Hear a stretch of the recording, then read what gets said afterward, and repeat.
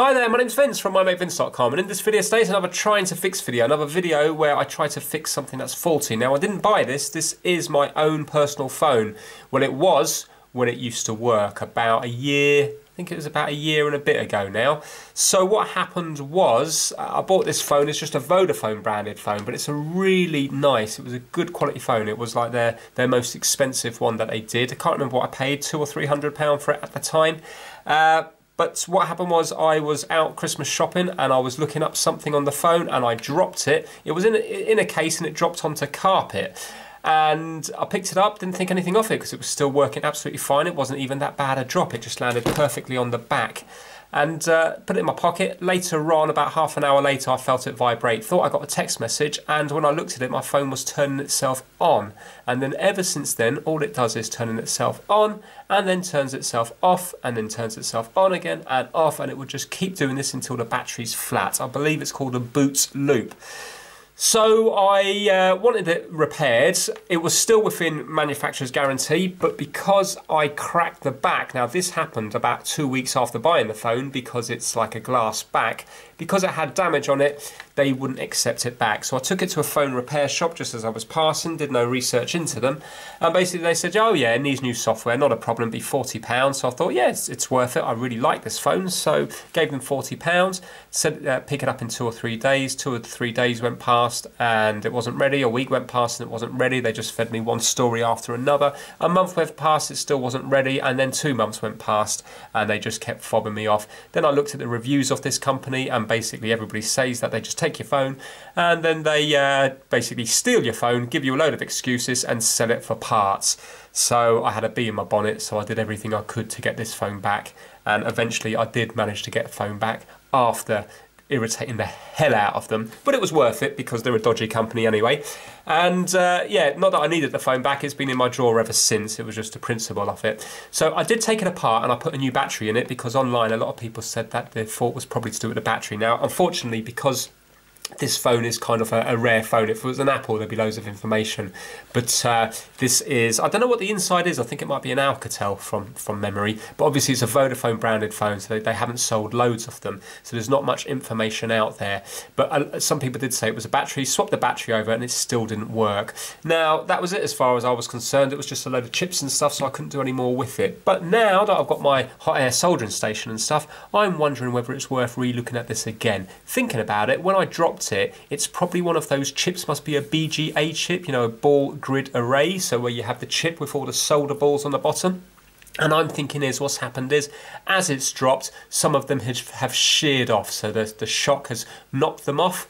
And I'm wondering whether, if I put the heat on it for a while with a bit of flux, whether it will make a difference. So what I'm going to do is I'm going to take this apart and I'm going to see if I can see if any of the chips look any bit lifted. Maybe now, if I look closely through a magnifying glass, I might actually be able to see the problem. So I thought I might as well film it and see if we can get this working. So as you can see, it keeps turning itself on, then this will flash and it will turn itself off, and then it will turn itself on again. It's currently charging at the moment, but I believe the battery is full. So the lights come on now, it's vibrated, it says powered by Android, but now what will happen is it will just turn itself off again.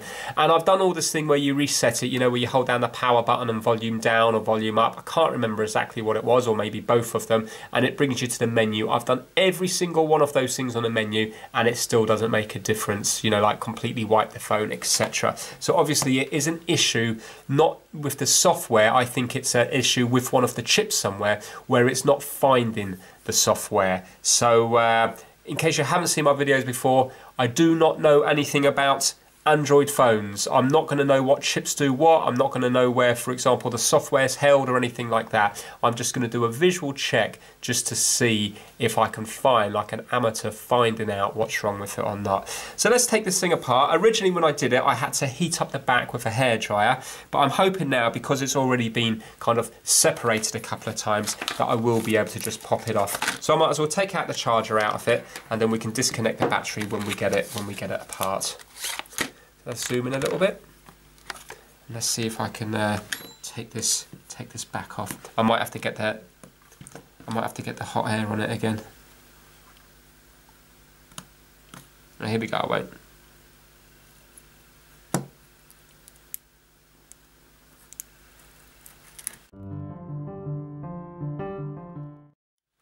Okay, that's the fingerprint thing at the back here.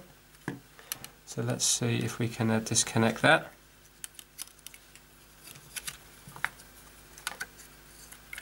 There we go.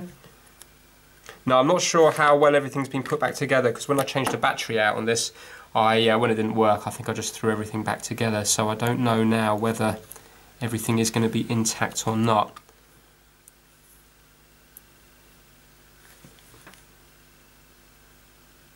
Okay, let's take it apart and see see if we can see anything obvious. I definitely don't remember seeing anything obvious before, but I wouldn't have looked through, for example, like a magnifying glass or the macro feature off the camera to find out.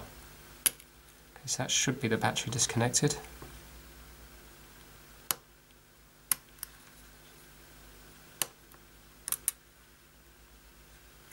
So what I want to do is I just want to get to this main board here.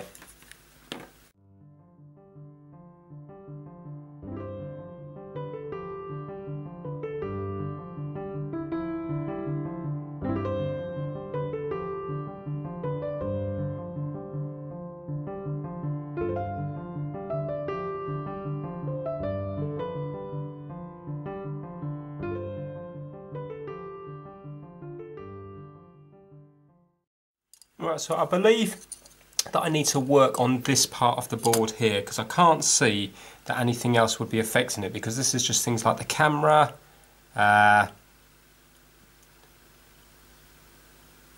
know, would it have some proximity sensor or something like that?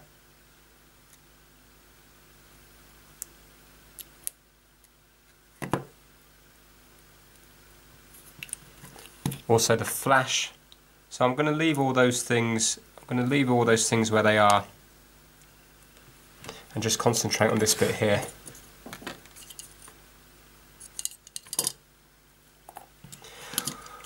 Right, I think I'm going to have to take off. Let's just undo this camera to begin with. There we go. I think I'm going to have to take off these shields and see what's happening inside. Okay, now looking closely at this, annoyingly, everything seems to be under the shields apart from this main chip here. And this main chip looks like it corresponds with this, I presume, is thermal paste on this bit here.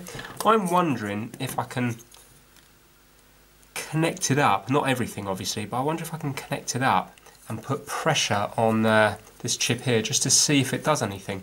Because then that might give me a guideline of which chip is faulty. It's going to be quite hard for me even just to remove the shields from here, because there's so many connectors that have bits of plastic around them, and when I get the hot air on this to melt it to get the shield off, because it's soldered all the way round, then what's going to happen is I'm just going to end up melting these connectors. Even if I cover them with Kapton tape, I'm pretty sure the amount of heat that I'm going to need is probably just going to melt the plastic anyway.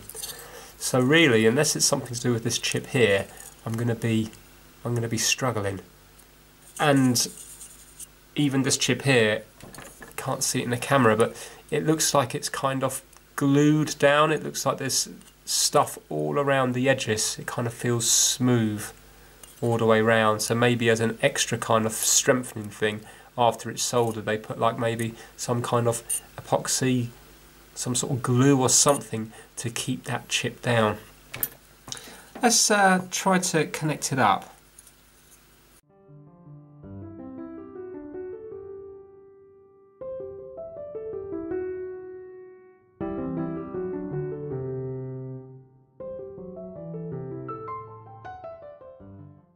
Put pressure on this chip now. Oh, I can feel it's very hot. I don't think I'm going to be able to hold this with my finger, it's too hot. I'm going to need to get some foil, I think.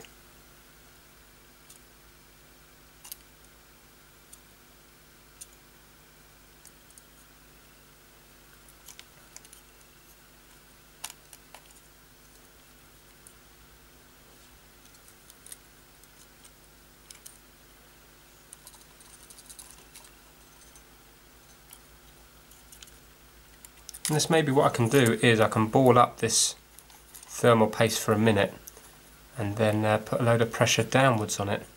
That'll do the same job, won't it?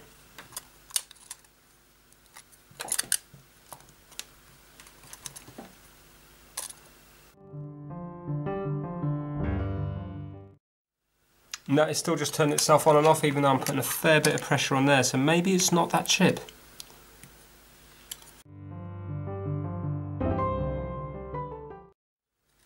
Right, okay, I'm going to take it apart again, get my multimeter out, just to see if I can see anything anything obvious, just in case I see something like shorting where maybe it shouldn't be shorting.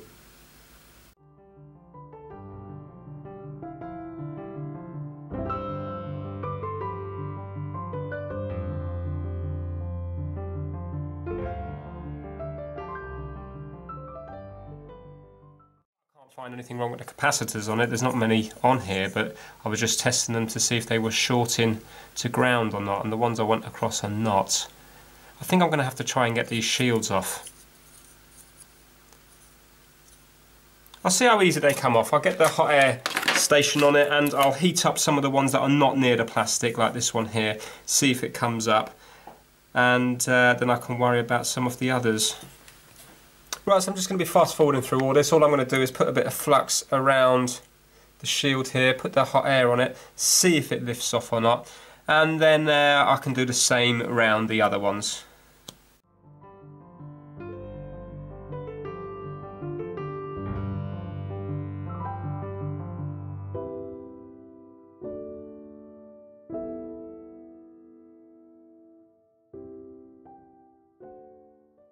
Actually came off better than I thought it would do. Right, so now it gives me a chance to look in here to see if there's anything obvious, and then I can move on to the next one. I'm just going to let it cool a bit so I can work with it. Okay, so thinking about it, I have been testing for shorts to ground on the capacitors, and I don't believe that any of the chips have failed, because I know the history of this one. I haven't bought it off eBay, and I know that I physically dropped it on the floor, which makes me think that it's one of the chips that have lifted. So I don't really know if it's worth me checking for shorts everywhere, because I mean, I suppose there is a chance that one of the chips could have gone faulty when I dropped it, but I think it's more a shock thing that's lifted it off the board. So I think what I should do is, now that I've got this shield off here, I think I'm going to cover it in flux, and I think I'm going to heat it all up just to see if any of them can reflow. So I'm going to put the temperature at 480 degrees C, but I'm going to have the airflow quite low. So let's say now on my station the airflow goes to 8, I'm going to go to 4 halfway, and I'm just going to heat it all up. And then if there was a problem with one of the smaller chips, then you see, you never know, that it might resolder itself, possibly. I think that's probably the best thing to do, and then when I've done that one, I can then take the next easiest shield off and just work my way around. I think that's what I'm going to do. So I'm just covering it all in flux, and let's see what happens.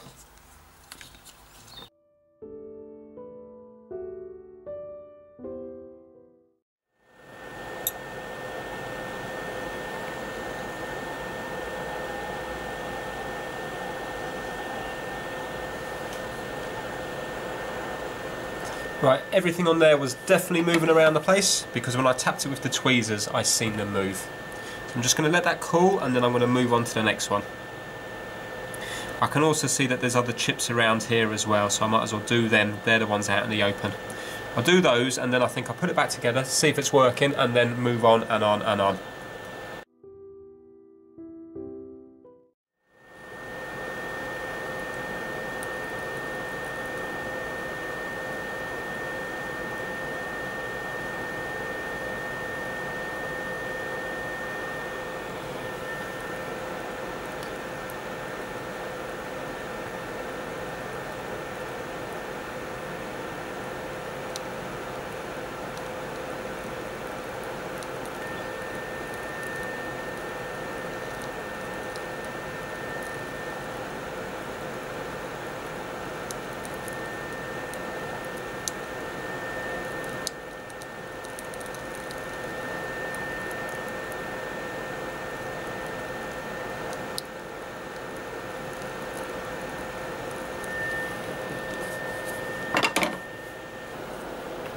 Right, that's interesting. Have a look there. So you know I've heated up everything here until they were all moving, because I was just giving them a tiny tap and I could see they were floating. I did this one, this one and this one and this one, and they were all floating. But now look at this big chip here. Can you see there's 2 solder balls here, and I don't remember seeing them before. You see just here and here. So yeah, are they? Let me just see if they're loose or not. Yeah, look, they're coming out. There you go. So what's that about? Because obviously when I was heating here, there was also heat going here on the chip. What I'm going to do is I'm going to put it back in now just to see what's happened, but that's probably not a good sign there, is it?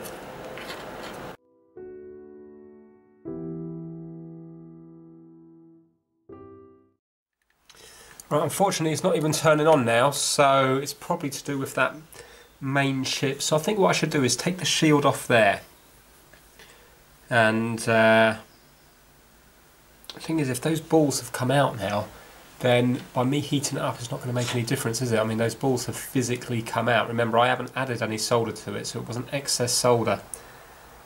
So now that says to me that it's not going to work. I wonder why they decided to drip out that way. Maybe the board was at a slight angle and they dripped out. Don't know. It's definitely not doing anything now, which is a shame.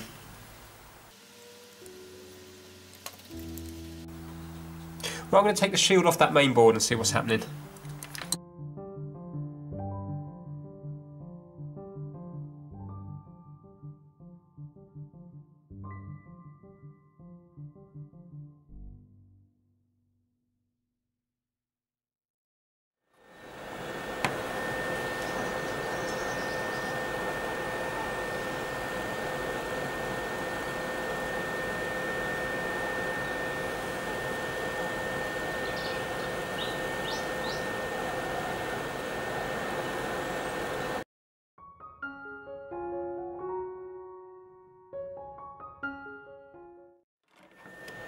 Right, I've heated it up that much that this connector's come off the other side, but I might be able to get it back on again.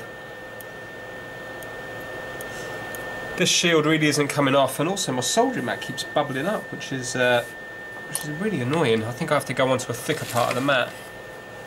So I'm going to add more. I'm going to add more flux around the outside. I'm really not getting anywhere with this heat shield.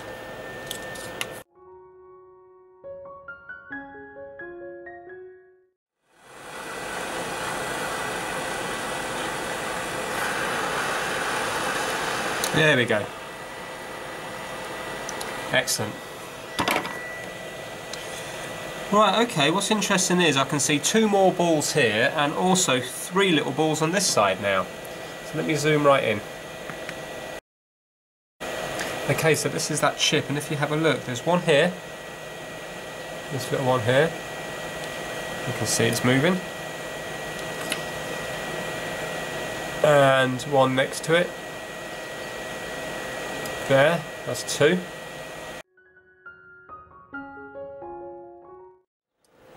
Okay, so you can see there, and also 3 here. They've gone hard. So I'm a little bit confused why the balls are coming out of it. Unless this chip was badly lifted, why would the balls be forcing themselves out? Surely they would rather stay where they are rather than work their way out this way. If you know the answer to that, please put it down in the comments, because that's a little bit confusing to me. But I'm going to get my multimeter and just go across a few things here, see if I can see anything.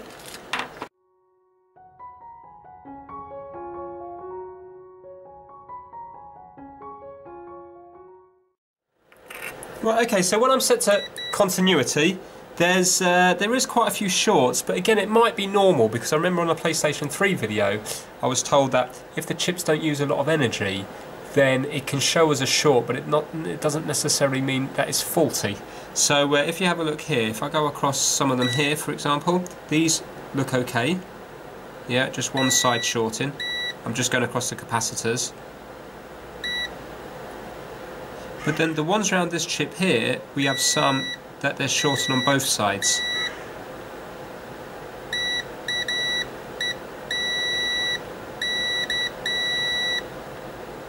Not all of them, but some of them. But more worryingly, I'll put the camera on macro, but I don't know if you're going to see it, but I can see it when I look through the loop here. It looks like on this particular chip, it looks like some of the solder balls are bridging on this one here. So let me show you that.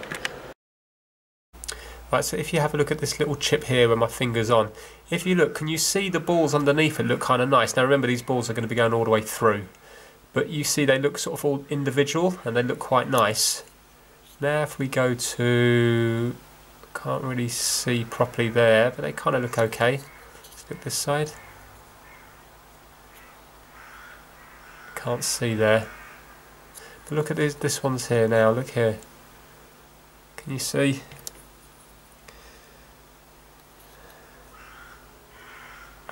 Where is it now? It looks like this one here and this one here. Can you see they're not, see look, individual, but can you see that's wider there? And also that looks bigger than the others there. But more worryingly is the fact that the solder balls were coming out of this one here, and also if you have a look here now you can see. So you can see the kind of glue, it's very smooth. In fact, listen, you can't even hear anything, that's really smooth. But yet the balls have forced their way out of this glue, where the glue's balled up. So I don't know when the glue gets hot, does it, there you go, you can see they're popping out now, there. I don't know when the glue gets hot, does it kind of suck the balls out of there? I don't know. Not sure, but that's not right. So realistically now this is never going to work again.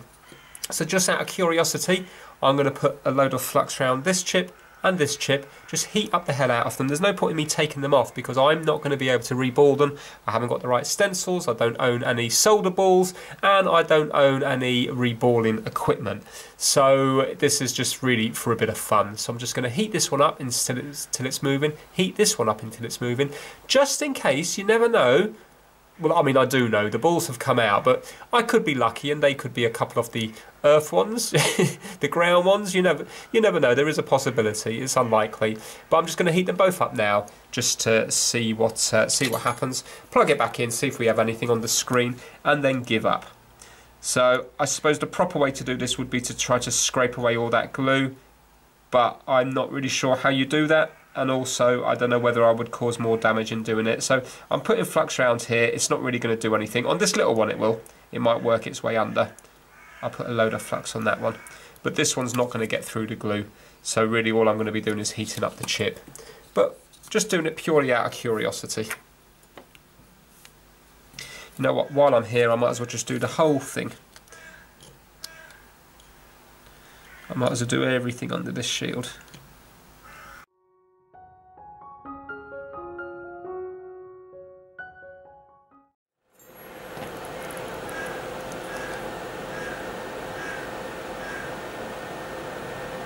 Right, so that one's loose, so I'm not actually wobbling it around. Well, I am, but you can see I'm just tapping it. Can you see it's floating? Yeah. So I'll leave that one now because obviously those solder balls must have reflowed underneath, and I'm just going to work on the other smaller chips, then work on the big one.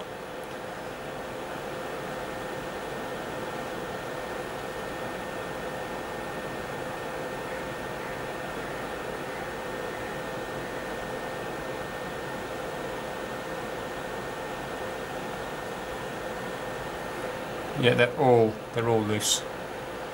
Let's try this one here. Yeah. And so now it's just a big one.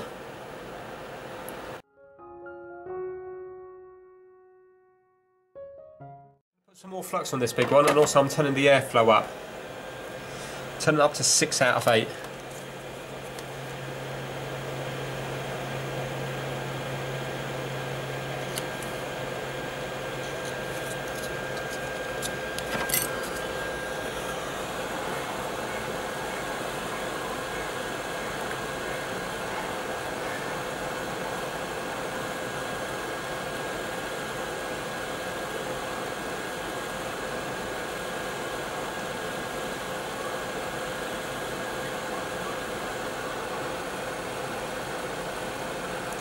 Now, because of the glue, I don't even know if it's possible for this chip to float or not.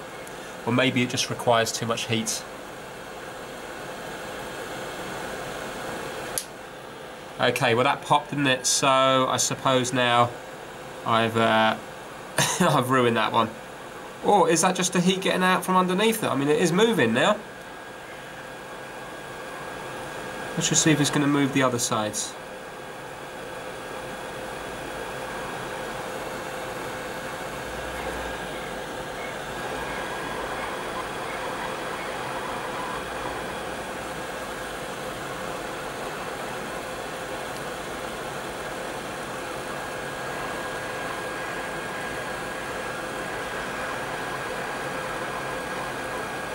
It's moving up there.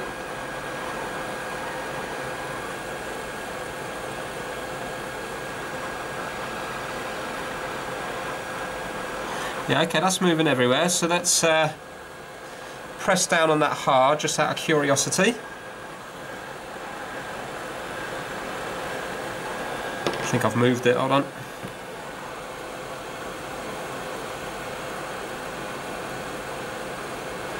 Doesn't help because my solder mat keeps bubbling up.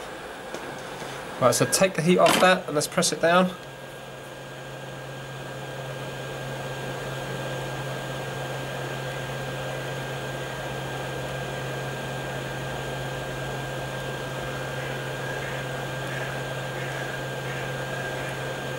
Now, in pressing it down, I might have moved it ever so slightly, in which case then they're not going to be on the right pads anymore. There we go, let's just leave it at that. I'm going to let it fully cool down, give it a clean with IPA, and then we'll pop it back in just out of curiosity, just to see what happens. Really, it's just for my own peace of mind, just a little bit of fun. This was only in the drawer. It's only going to get older and older. It's more and more worthless with every week that goes past, because obviously we all know that older phones are not worth any money. So yeah, it's just for the experience really. So I'm going to get back to this now once it's cooled down. Okay, I'm just going to give it a clean now with IPA.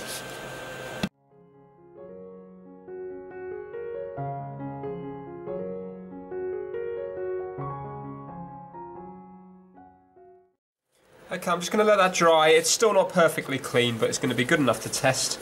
And obviously, if it does work, which it's not going to, I'm 99.999% sure it's not going to work because I'm missing solder balls on it now, then I can always clean it up again. But if it's a junk board, there's no point in me cleaning it up anymore because I've done what I need it to do on it.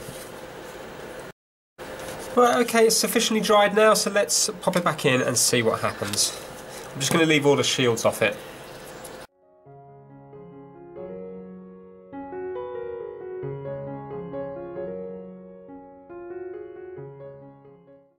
Okay, this has been plugged in now for 3 or 4 minutes. It's still not doing anything. I can't even feel the chip getting warm anymore. So it's exactly the same as when I was heating up the bottom chips and a couple of the balls dropped out. It didn't turn on then either. So a little bit of a shame. It would have been nice to heat it up and for it all to start working. But for me, it was a little bit of experience because I quite enjoyed heating the chips up and just seeing them float and how long it takes to float. So this massive one took much longer than the smaller ones to start floating. And I quite like just giving them a tiny little tap just to see them floating, because that takes a little bit of getting used to, just, you know, not whacking it too much. So unfortunately, yes, it's not working, but remember, it wasn't working beforehand. I already brought it into a shop for them to try to fix it, and they didn't fix it. Whether or not they tried or not, I don't know. I'd like to think that they did, so maybe it was never going to be an easy fix. But still, it was thrown in the drawer beforehand, not doing anything, and now it's still going to be thrown in the drawer. So I haven't actually lost anything by giving it a go, and I suppose I've gained a little bit of experience in heating up the chips to see how long they take, different sizes before they start to move. So really, that's going to be good for me. But as far as this phone is concerned, unfortunately, it still doesn't work, which is a shame. I'm trying to think, is there anything I would have done differently? I don't think so. I mean, I started on this one here because it was away from all the plastic. I was pleased that I managed to heat these chips up here without melting these, which was good because I was angling the air gun, you know, right at the very top of it. Hence the reason why the balls came out of this one, because I was angling the hot air gun kind of right at the very top here. And what I've done is I've probably put too much heat on this little bit here. But even if I started with this big chip, would it have made a difference? Possibly. I suppose in hindsight, I would have put flux around this big chip and I would have started on the big chip. Still a bit confused why the solder balls came out of that rather than staying in place. Maybe it's because the pads had sheared off completely and they were trying to find the next easiest thing to stick to. And maybe with the glue being here, maybe the glue kind of sucked them out. I don't know. I'm not too sure.